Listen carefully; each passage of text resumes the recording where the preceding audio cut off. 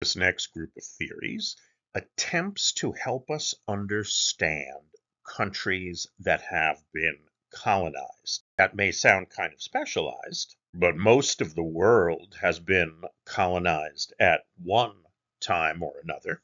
Broadly speaking, we can think of imperial projects as falling within two categories. Franchise colonialism, also known as extractive colonialism, and settler colonialism. Franchise colonialism is a good descriptive term. In a franchised company, each individual restaurant in the larger chain is staffed and run by people on the ground, local to the restaurant. But much of the profit goes to the larger corporations. In the same way, European colonial powers would often use native-born soldiers to control and police the colony, native-born indigenous people staffing lower levels of government administration. Thus, they franchised out the work of empire.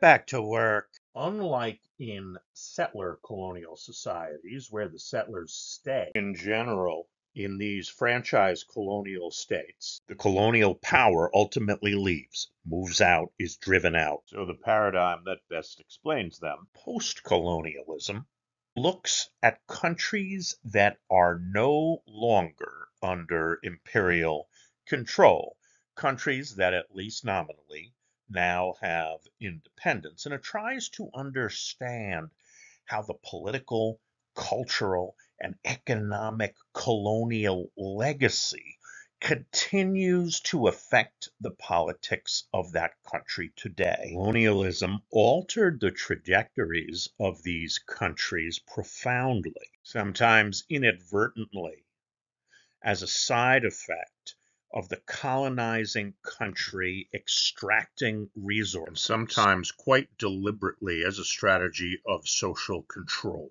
Here are a couple of quick examples. Let's consider, how was England able to rule a colonial empire many times its size? India alone contained more than 7 times as many people as did the mother country. Divide and rule has proved to be an effective strategy, but the consequences can be very long-term.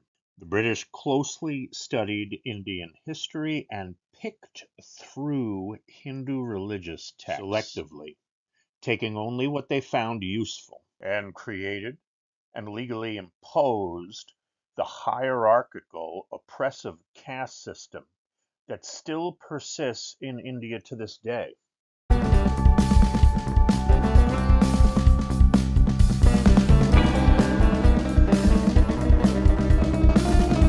As terrible as this system has been for India, particularly for the lowest class, the Dalits,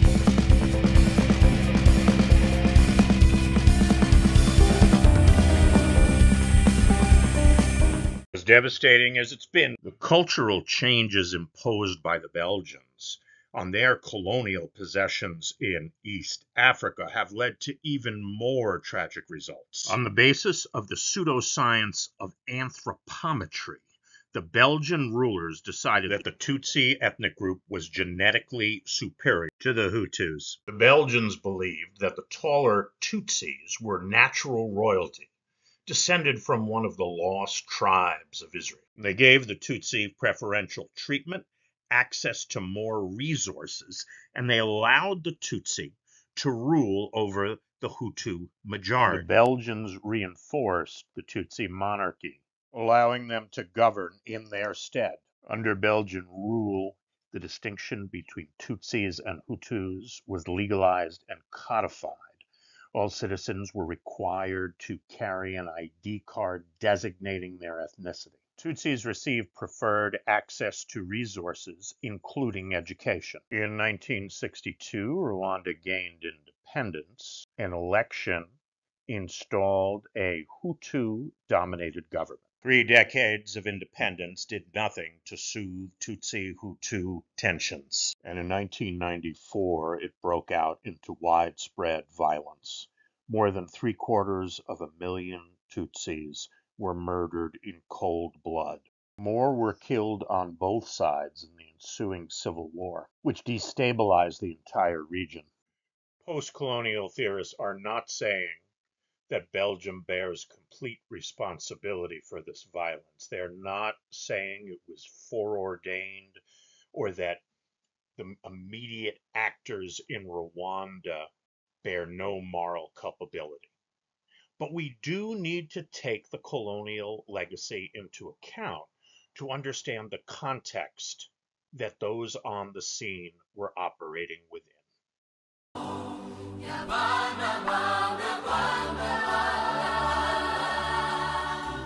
In settler colonialism, on the other hand, the settlers come to stay. In a very general form, people come from the colonizing country, from the mother country, usually one in Europe.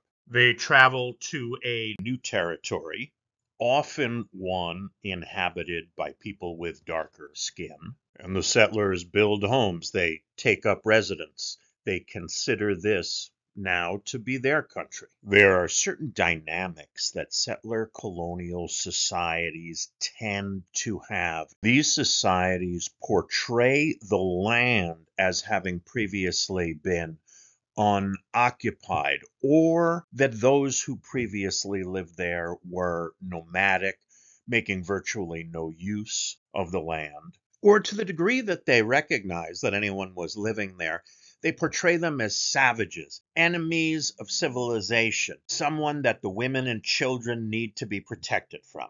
Most indigenous peoples owned land collectively and practiced collective land management. The European settlers took it as an article of faith that unless land was privately owned, it could be assumed to be untended and unimproved. And by this definition, they could ignore the native land management completely. Additionally, there's a certain element of self-fulfilling prophecy.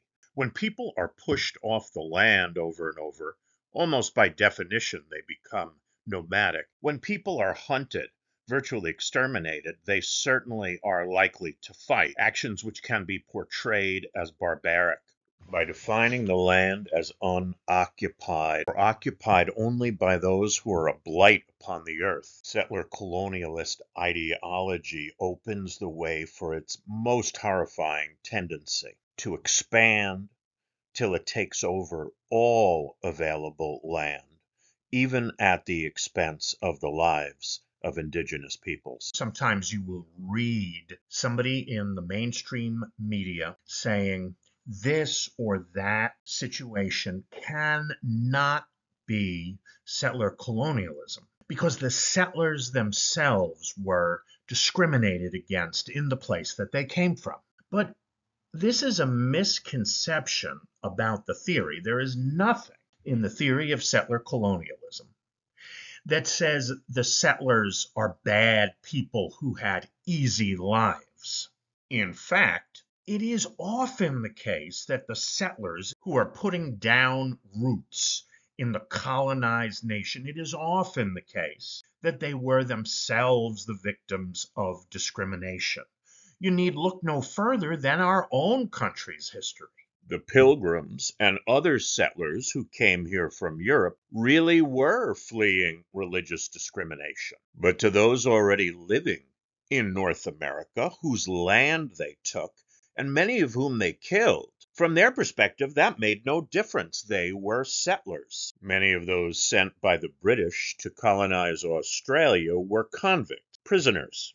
And given the kinds of crimes most had been convicted of, petty crimes, including being in debt, some for political crimes, it's quite reasonable to describe them as having been the victims of oppression at home. But again, from the perspective of those who'd already been living in Australia when the British first came, whose land they stole, whose culture they attempted to destroy, and most of whom they killed, from their vantage point, the British were settlers and intruders. While this criticism is misplaced, these are controversial theories, and there are legitimate disagreements on how they apply to particular cases. Moreover, while they can inform our thinking about the present and future, they certainly don't give us clear-cut, simplistic answers as to what to do. I'm particularly interested in learning your reactions.